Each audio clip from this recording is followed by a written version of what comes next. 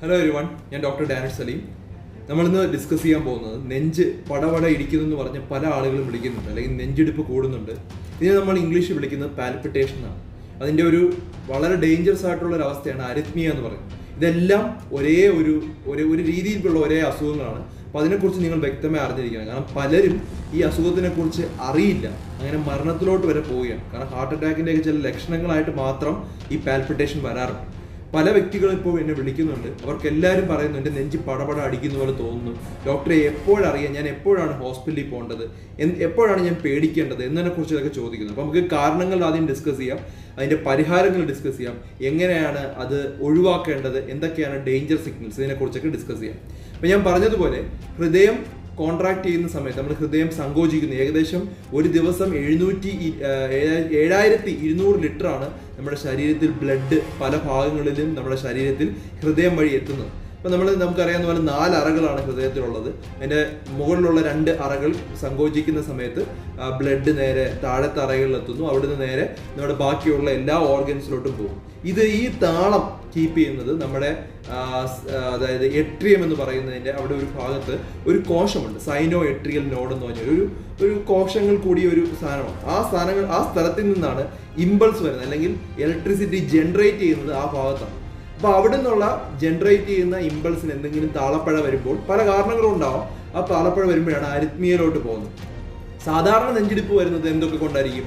പേടി ഉണ്ടാകുമ്പോൾ വരും, ദേഷ്യം കൂടുമ്പോൾ വരാം, പനി ഉണ്ടെങ്കിൽ വരാം, വെള്ളം നമ്മുടെ ബോഡിയിൽ കുറെ പറ്റിയാൽ വരാം, BP കുറഞ്ഞാൽ വരാം. അങ്ങനെ പലതരത്തിലുള്ള കോമൺ കാരണങ്ങൾ. ഇത് കൂടാതെ ഹാർട്ട് അറ്റാക്ക് വന്നാൽ വരാം, ബോഡിയിൽ വളരെയധികം ഇൻഫെക്ഷൻ വന്നാൽ വരാം, തൈറോയ്ഡ് പോലുള്ള അസുഖങ്ങൾ ഒരു നിയന്ത്രണമില്ലാത്ത രീതിയിൽ നമ്മുടെ ശരീരത്തിൽ കൂടിയാൽ വരാം. അങ്ങനെ പലതരത്തിലുള്ള അസുഖങ്ങൾ ഉണ്ടാകുമ്പോഴാണ് ഇപ്പോൾ ചെറിയ കാരണങ്ങൾ മുതൽ വലിയ കാരണങ്ങൾ വരെ അരിത്മിയ ഉണ്ടാക്കുന്നുണ്ട്.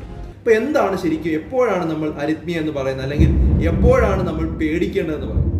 അരിത്മിയ എന്ന് പറയുമ്പോൾ പ്രായമുള്ള ആളുകളിൽ 150 മുകളിൽ പൾസ് റേറ്റ് വരണം.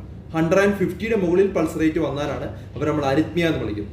നമ്മുടെ നോർമൽ ഹാർട്ട് റേറ്റ് ഒരു 100 വരെ എന്ന് പറയും. അതായത് 60 മുതൽ 100 വരെയാണ് നമ്മുടെ നോർമൽ ഹാർട്ട് റേറ്റ്. എങ്ങനെയാണ് നമുക്ക് നോക്കാൻ പറ്റുന്നത്? ഈ ഒരു തള്ളവിരലിന്റെ ഈ ഭാഗത്തായിട്ട് നമ്മൾ പൾസ് 2 കൈ വെച്ച് നമ്മൾ ഈ ഭാഗത്ത് പൾസ് നോക്കിക്കഴിഞ്ഞാൽ നമുക്ക് അറിയാൻ പറ്റുന്നതാണ് പൾസ്. ഇങ്ങനെ ചെക്ക് ചെയ്ത് നോക്കാം. 1 മിനിറ്റ് വളരെ സമാധാനമായിട്ട് ചെക്ക് ചെയ്താൽ കിട്ടുന്നതാണ് പൾസ് റേറ്റ്. ആ പൾസ് റേറ്റ് 60 മുതൽ 100 ആണ് സാധാരണ രീതിയിൽ വേണ്ടത്. 100 മുതൽ 150 വരെ നമ്മൾ വിളിക്കുന്നതാണ് പാൽപിറ്റേഷൻ.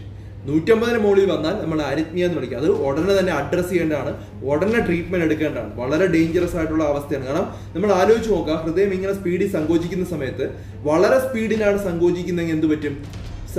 ബ്ലഡ് ഹൃദയത്തിനകത്തോട്ട് കയറാൻ സമയമില്ല. ഇത് കോൺട്രാക്ട് മാത്രമേ ചെയ്യുന്നുള്ളൂ. അപ്പം ഹൃദയത്തിൽ ബ്ലഡ് എത്താതെ വരും. അങ്ങനെ വന്നാൽ ഓരോ ഓർഗൻസിലും ബ്ലഡ് വരാതിരിക്കും, നമുക്ക് മരണം സംഭവിക്കാം. അപ്പം അതുകൊണ്ടാണ് പാൽപിറ്റേഷൻ വരെ കുഴപ്പമില്ല, അരിത്മിയയിലോട്ട് പോയാൽ അത് ഡേഞ്ചറസ് ആണ്. അപ്പോൾ എപ്പോഴൊക്കെയാണ് നമുക്ക് ഡേഞ്ചർ സിഗ്നൽ അല്ലെങ്കിൽ വാർണിംഗ് സിഗ്നൽസ് എന്തൊക്കെയാണെന്നുള്ളത് ഞാൻ പറഞ്ഞുതരാം. ഞാൻ ബോർഡ് തയ്യാറാക്കിയിട്ടുണ്ട്, ബോർഡിലോട്ട് വരാം. വാർണിംഗ് സിഗ്നൽസ് എന്ന് പറഞ്ഞാൽ അപകട സാധ്യത ഉള്ള സിഗ്നൽസ്. അപ്പോൾ എന്തൊക്കെയാണ് അപകട സാധ്യത? അപ്പോൾ ഞാൻ പറഞ്ഞു 150 മുകളിൽ ഹാർട്ട് റേറ്റ് പോവുകയാണെങ്കിൽ അതൊരു അപകട സാധ്യതയാണ്. ഉടനെ തന്നെ നിങ്ങൾ എന്ത് ചെയ്യണം? ഹോസ്പിറ്റലിലോട്ട് പോകണം. കാരണം 150 മുകളിലൊക്കെ ഹാർട്ട് അടിച്ചു കഴിഞ്ഞാൽ അത് നമുക്ക് ഒട്ടും ശരീരത്തിന് നല്ലതല്ല. ഒരു 10 മിനിറ്റ് പോലും ആ രീതിയിൽ 150 മുകളിൽ നമുക്ക് നിൽക്കാൻ പാടില്ല. അപ്പോൾ എത്രയും പെട്ടെന്ന് ഹോസ്പിറ്റലിൽ എത്തേണ്ടതാണ്. നമുക്ക് തന്നെ വീട്ടിൽ തന്നെ ചെക്ക് ചെയ്യാൻ നോക്കാൻ പറ്റും, അല്ലെങ്കിൽ വേറൊരാളുടെ സഹായം നമുക്ക് തേടാൻ പറ്റും. പിന്നെ നമുക്ക് എന്ത് നോക്കണം? നമുക്ക് ബോധം നഷ്ടപ്പെടുന്ന പോലെ തോന്നുന്നു. അതായത് ഹൃദയത്തിന്റെ സ്പീഡും കൂടുതലാണ്, നമുക്ക് തലകറക്കം അനുഭവപ്പെടുന്നു, അല്ലെങ്കിൽ കണ്ണിൽ ഇരുട്ട് കയറുന്ന പോലെ വരുന്നുണ്ടെങ്കിലും അതും ഒരു അപകട സാധ്യതയാണ്. എത്രയും പെട്ടെന്ന് നിങ്ങൾ ഹോസ്പിറ്റലിൽ എത്തണം. ഇനി അടുത്ത എന്താണ്? നെഞ്ചുവേദന വരുന്നു. ഹൃദയം വളരെ പെട്ടെന്നും അടിക്കുന്നുണ്ട്, അതിന്റെ കൂടെ നിങ്ങൾക്ക് നെഞ്ചുവേദനയും വരുന്നുണ്ടെങ്കിൽ അതും നിങ്ങൾക്ക് അപകട സാധ്യതയാണ്. എത്രയും പെട്ടെന്ന് ഹോസ്പിറ്റലിൽ എത്തണം. 4-മതായി കാപ്പിലറി റീഫിൽ ടൈം ആണ്. നമ്മുടെ ശരീരത്തിൽ ബ്ലഡിന്റെ ഫ്ലോ കറക്റ്റ് ആണോ എന്ന് നോക്കുന്ന ഒരു പരിപാടിയാണ് കാപ്പിലറി റീഫിൽ ടൈം. അത് എങ്ങനെയാണ് ചെക്ക് ചെയ്യുന്നത് ഞാൻ പറഞ്ഞുതരാം. അത് 2 സെക്കൻഡിന്റെ മുകളിൽ ആണെങ്കിൽ, 2 സെക്കൻഡിന്റെ മുകളിലാണെങ്കിൽ അതും അബ്നോർമൽ ആണ്. അത് ഉടനെ തന്നെ നിങ്ങൾ ഹോസ്പിറ്റലിൽ പോകണം. BP കുറയുന്നതിന്റെയോ അല്ലെങ്കിൽ നമ്മുടെ ബോഡി വളരെ ബാഡ് ആവുന്നതിന്റെ ലക്ഷണമാണ്. അവസാനമായി ശ്വാസമുട്ടൽ ഉണ്ടാവുകയാണ്. നിങ്ങൾക്ക് പാൽപിറ്റേഷൻ, നെഞ്ചി പടപട അടിക്കുന്നുണ്ട്, അതിന്റെ കൂടെ ശ്വാസം മുട്ടലും ഉണ്ടാവുകയാണ്. അപ്പം ഞാൻ പറഞ്ഞു, സാധാരണ ദേഷ്യം വരുമ്പോഴോ ഭയം തോന്നുമ്പോഴോ അല്ലെങ്കിൽ നമ്മൾ തെറ്റ് ചെയ്യുന്ന സമയത്തോ അല്ലെങ്കിൽ ഉത്കണ്ഠ ഉണ്ടാകുമ്പോഴൊക്കെ ഒരു 100 മുതൽ 150 ഹാർട്ട് റേറ്റ് കാണും. അത് വലിയ കാര്യമാക്കാനില്ല. പക്ഷെ അതിന്റെ കൂടെ നിങ്ങൾക്ക് ഈ ഒരു ഏതെങ്കിലും ഒരെണ്ണം ഉണ്ടെങ്കിലാണ് നമ്മൾ വളരെ ശ്രദ്ധിക്കേണ്ട കാരണം. കാരണം ഇതെല്ലാം നമുക്ക് കൂടുതൽ നേരം നിൽക്കില്ല. ഒരു 10 മിനിറ്റ് കഴിയുമ്പോൾ നമുക്ക് ഹൃദയം നിന്നു പോകും, മരണം ഉണ്ടാവും. ഇപ്പൊ എങ്ങനെയാണ് കാപ്പിലറി റീഫിൽ ടൈം നോക്കുന്നത്? കാപ്പിലറി റീഫിൽ ടൈം നോക്കാൻ വേണ്ടി നമ്മുടെ കയ്യിലെ വിരലിൽ ഒന്ന് നല്ലവണ്ണം ഡീപ്പായിട്ടൊന്ന് പ്രസ് ചെയ്യുക. പ്രസ് ചെയ്തതിനു ശേഷം റിലീസ് ചെയ്യാം. റിലീസ് ചെയ്യുമ്പോൾ എത്ര പെട്ടെന്ന് ആ റെഡ് കളർ തിരിച്ചു വരുന്നത് നോക്കുക. നമ്മൾ സാധാരണ നെക്കുമ്പോൾ അത് വീണ്ടും വെള്ള കളറാവും. എടുക്കുന്ന സമയത്ത് എത്ര പെട്ടെന്ന് അത് റീഫിൽ ആവും നോക്കുക. അത് സാധാരണഗതിയിൽ നമുക്ക് നോർമൽ BP ആണെങ്കിൽ ഒരു 2 സെക്കൻഡിനകത്ത് സംഭവിച്ചിരിക്കും. അതിൽ കൂടുതൽ ടൈമിൽ അത് എടുക്കുകയാണ്, 2 സെക്കൻഡ്സിൽ കൂടുതൽ എടുക്കുകയാണെങ്കിൽ അതിനർത്ഥം കാപ്പിലറി റീഫിൽ ടൈം പ്രൊലോങ്ഡ് ആണ്, അവരുടെ BP കുറഞ്ഞുകൊണ്ടിരിക്കുകയാണ്. അപ്പൊ അത് ഡേഞ്ചറാണ്. അപ്പൊ നമുക്ക് ഈ ഒരു 5 സിഗ്നൽ നിങ്ങൾ മറക്കരുത്. എന്തെങ്കിലും കാരണവശാൽ ആർക്കെങ്കിലും പാൽപിറ്റേഷൻ ഉണ്ടെങ്കിൽ ഈ 5 കാര്യങ്ങൾ വ്യക്തമായി അവർക്ക് പറഞ്ഞു കൊടുക്കാം. ഇനി ഞങ്ങൾക്ക് എങ്ങനെയാണ് നമുക്ക് പാൽപിറ്റേഷൻ ഒഴിവാക്കാം, എന്തൊക്കെയാണ് പാൽപിറ്റേഷൻ ഒഴിവാക്കാനുള്ള, എപ്പോഴാണ് അത് അപകടം, നമുക്ക് എങ്ങനെയൊക്കെ അത് ചികിത്സിക്കാം എന്നുള്ളത്, വീട്ടിൽ നിന്ന് നമുക്ക് എന്തൊക്കെ ചെയ്യാം. ഈ പാൽപിറ്റേഷൻ ഉണ്ട്, ഹാർട്ട് റേറ്റ് കൂടുതലാണെങ്കിൽ ഒരു ECG എടുക്കുന്നത് നല്ലതാണ്. ഒരു 12 ലീഡ് ECG ആണ് നമ്മൾ എടുക്കുന്നത്. അതിന് ഇലക്ട്രോ കാർഡിയോഗ്രാം എന്ന് പറയും. നമുക്ക് പാൽപിറ്റേഷന്റെ എന്താണ്, എത്രയാണ് റേറ്റ്, എന്തെങ്കിലും വേറെ എന്തെങ്കിലും പ്രോബ്ലം ഉണ്ടോ എന്നൊക്കെ അറിയാൻ പറ്റും.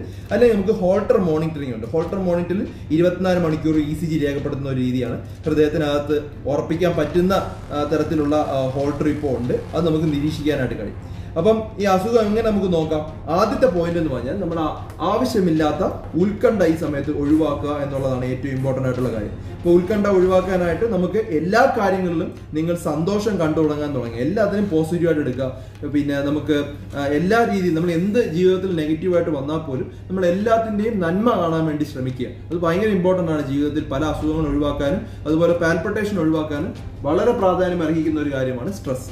ഇനി രണ്ടാമത്താണ് ഡീഹൈഡ്രേഷൻ. കാരണം നിർജ്ജലീകരണം ഒഴിവാക്കാനായി ധാരാളം വെള്ളം കുടിക്കുക.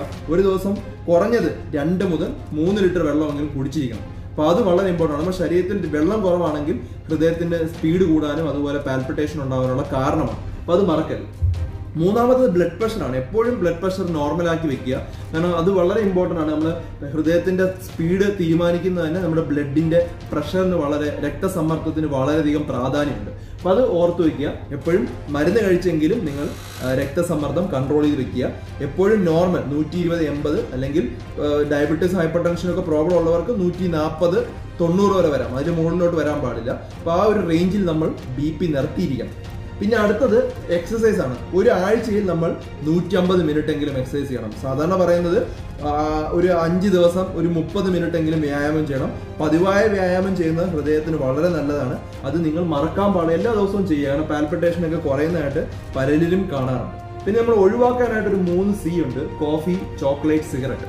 കോഫി ഒഴിവാക്കണം, അത് സ്പീഡ് കൂട്ടുന്നതാണ്, നമ്മുടെ ഹൃദയത്തിന്റെ സ്പീഡ് കൂട്ടുന്ന സാധനമാണ്. ചോക്ലേറ്റ് ഒഴിവാക്കണം, അതുപോലെ സിഗരറ്റ് ഒഴിവാക്കണം, പിന്നെ മദ്യപാനം ഒഴിവാക്കണം, പാൻ മസാല ഒഴിവാക്കണം. അപ്പം ഈ 5 കാര്യങ്ങൾ നിങ്ങൾ ഒഴിവാക്കേണ്ടതാണ്. അത് പാൽപിറ്റേഷൻ ഉള്ളവർ നിർബന്ധമായി ഒഴിവാക്കേണ്ടതാണ്.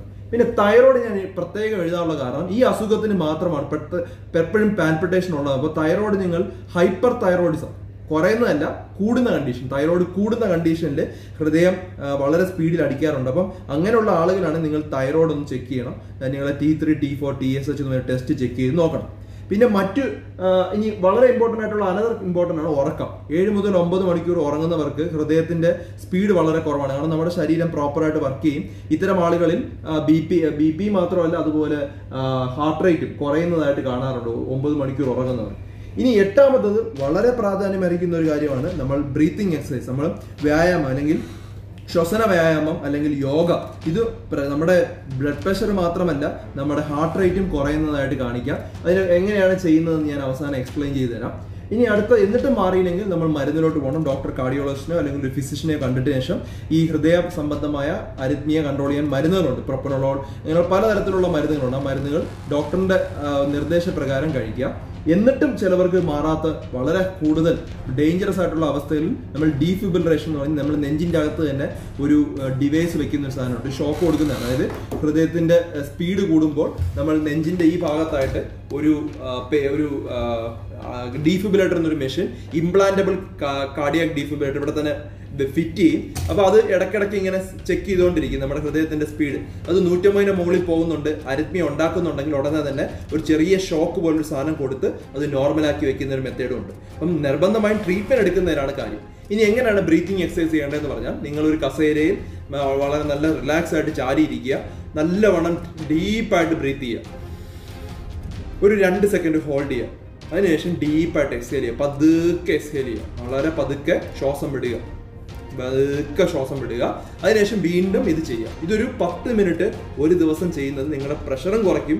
അതുപോലെ തന്നെ നിങ്ങളുടെ ഹാർട്ട് റേറ്റും അമിതമായ ഈ ഒരു ഹാർട്ട് റേറ്റും കുറയ്ക്കാൻ ഹെൽപ്പ് ചെയ്യും. കാരണം നമ്മുടെ ബോഡി റിലാക്സ് ആവും.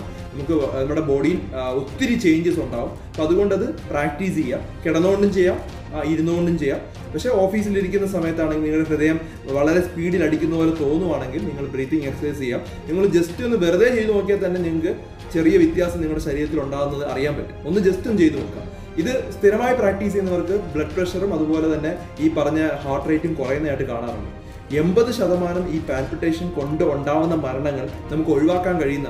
ഇത് കറക്റ്റായിട്ട് അറിയാൻ പറ്റുന്നില്ല. എപ്പോഴാണ് ഹോസ്പിറ്റലിൽ പോകേണ്ടതെന്ന് നമുക്കറിയില്ല. ഈ വാർണിംഗ് സിഗ്നലിനെ കുറിച്ച് ആൾക്കാർക്ക് അറിയാത്തത് കൊണ്ടാണ് പല മരണങ്ങളും ഉണ്ടാകുന്നത്. ഈ മരണങ്ങൾ ഒഴിവാക്കാനായി ഈ വാർണിംഗ് സിഗ്നൽ നിങ്ങൾ എഴുതി വെക്കുകയോ ഈ വീഡിയോ സേവ് ചെയ്ത് വെക്കുകയോ ചെയ്യുക. മറ്റുള്ളവർക്കായി ഇത് അയച്ചു കൊടുക്കുക. കാരണം നമുക്ക് ചില ജീവനാണെങ്കിലും ഈ ഒരു ചെറിയ വാർത്തയിൽ നിന്ന് മനസ്സിലാക്കാൻ പറ്റും. കാരണം നമ്മൾ എടുത്തിരിക്കുന്നതെല്ലാം നമ്മൾ ഇന്റർനാഷണലി ഡോക്ടേഴ്സ് ഫോളോ ചെയ്യുന്ന ഗൈഡ് ലൈൻസ് തന്നെയാണ്. അപ്പോൾ ഇത് നിങ്ങൾ വളരെ സിമ്പിളായിട്ട് ഞാൻ പറഞ്ഞു തന്നിട്ടുണ്ട്. മറ്റുള്ളവർക്ക് എത്തിച്ചു കൊടുക്കുക. മറ്റൊരു ടോപ്പിക്കുമായി ഡോക്ടർ ഡി ബെറ്റർ ലൈഫ് ഉടനെ വരുന്നതാണ്.